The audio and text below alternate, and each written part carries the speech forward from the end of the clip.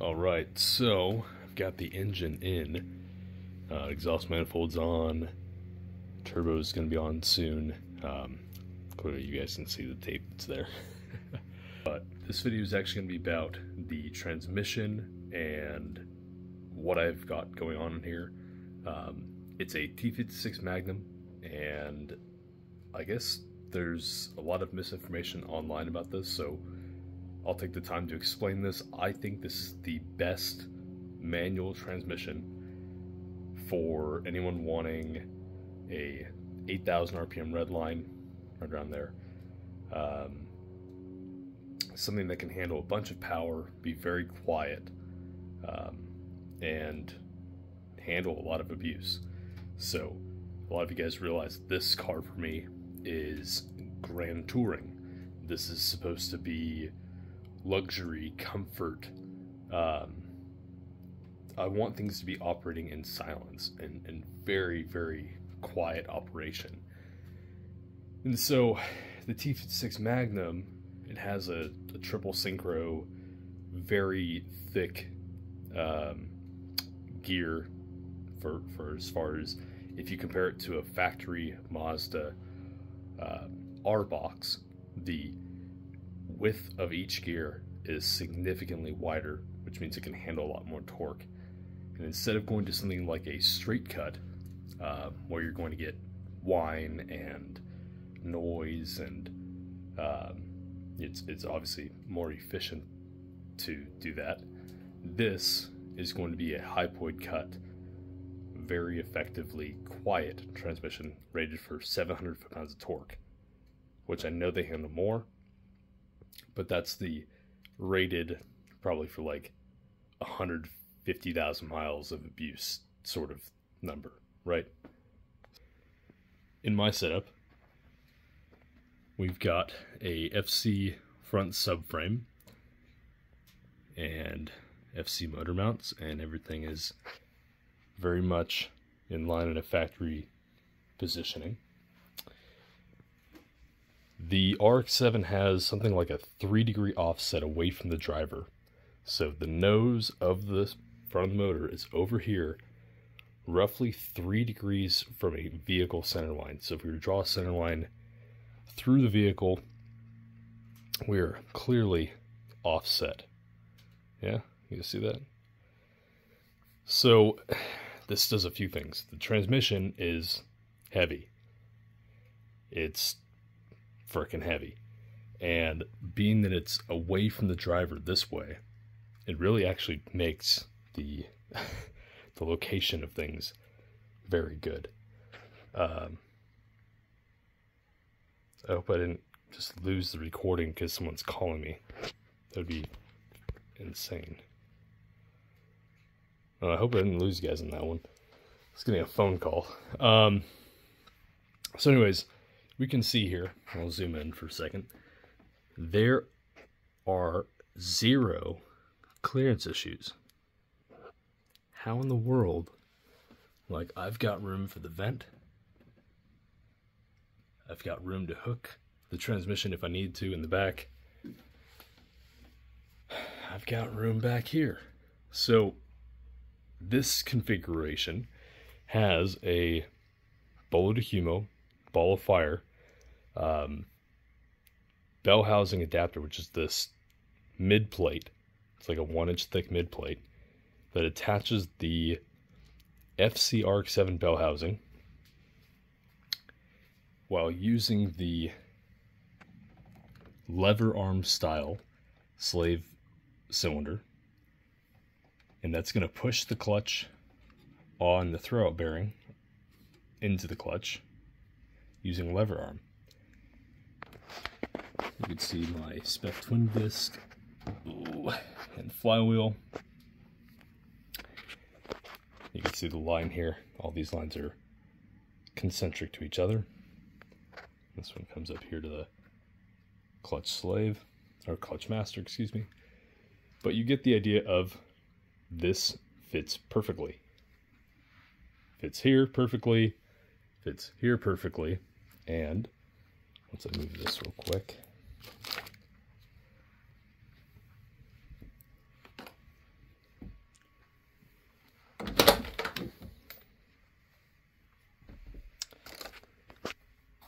shifter.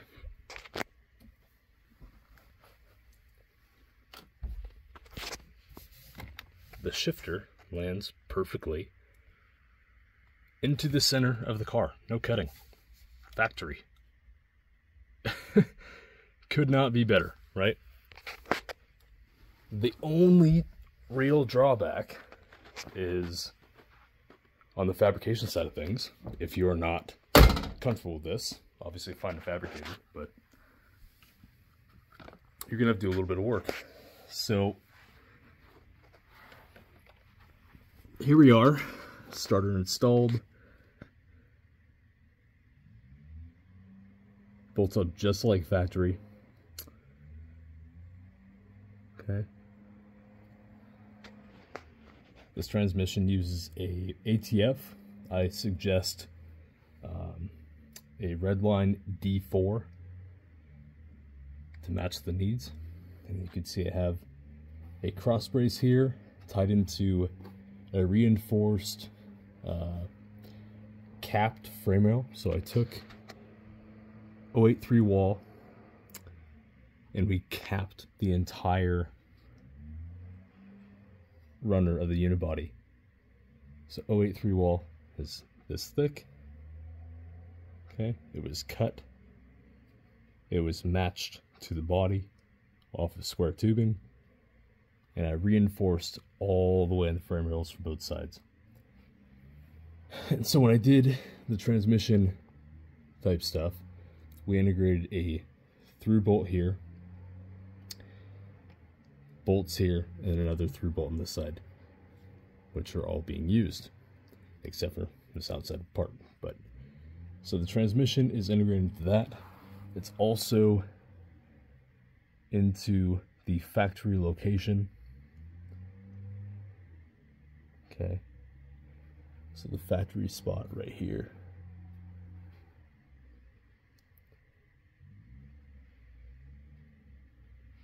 And then, of course, one benefit of this is you're getting a much stronger overall driveline. So this is my Mark Williams with 1350 U-joints on it. Okay. But you guys can see in there, there is ample room for activities, right?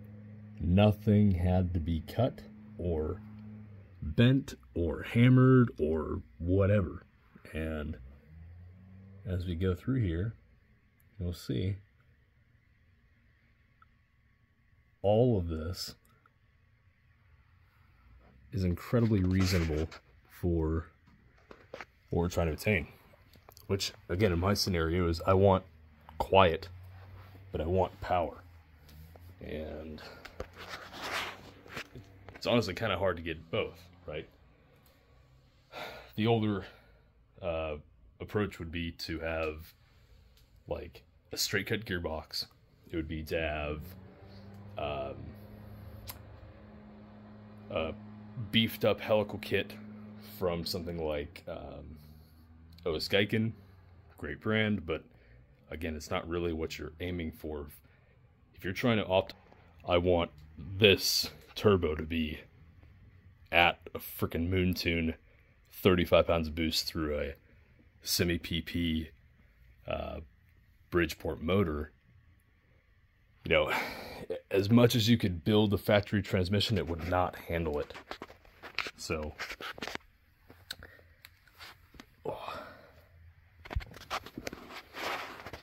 the idea would be to go something bigger. And so the options on the market right now are, there are two DCT kits. There's this T56 Magnum, which, by the way, this is only $3,500 brand new. That is dirt cheap. By the time you get this brand new, a clutch that's a twin disc, that's like $2 grand. A drive shaft that cost me $850 with U-joints and high-end aluminum pieces here on the ends. I mean, realistically, this is a very cheap option for how much you're getting. It has 0 miles on it. I mean, it has markings to show It's literally brand new from Tremec. So I can say nothing but good things about perfect fitment, having zero problems with clearance, fitting exactly in my shifter location. You know, it's a very good option for you guys. And getting back to the options, we have the Nissan CD009, and that has its I think it's JC or JK40C counterpart, whatever it is. But that thing is good for high RPM, good for mid power, but it's just not going to be fitting as well as this. It has a remote shifter location on the CD009, so you're getting a little bit of slop from, like, instead of it being directly in like this one, right, I have a direct shifter base that goes into the shifter.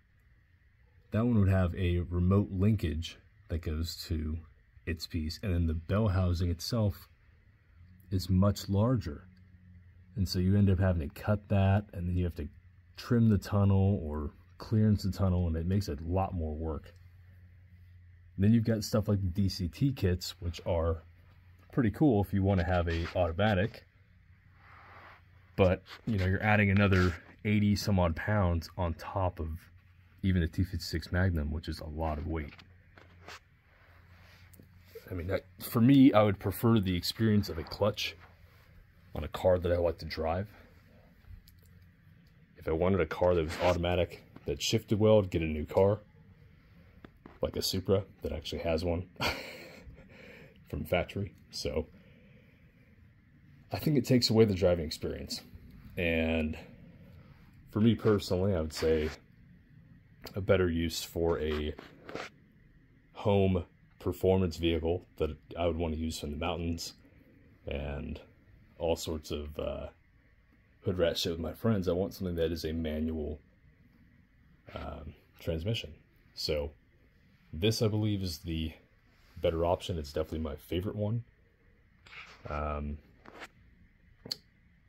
The clutch options are pretty good now. They didn't used to be. So Spec made this one for me. McLeod will make one if you request it. X Clutch will make theirs. I think there's one from Clutch Masters, but honestly, I'm not a big fan of that brand at all. I've had some poor experiences with them. And overall, I think that the options for us are expanding, not contracting. So it's a good opportunity to kind of jump on this now when things are still cheap. This transmission, again, was $3,500. All things said and done, you're looking at a driveline of like under $7,000.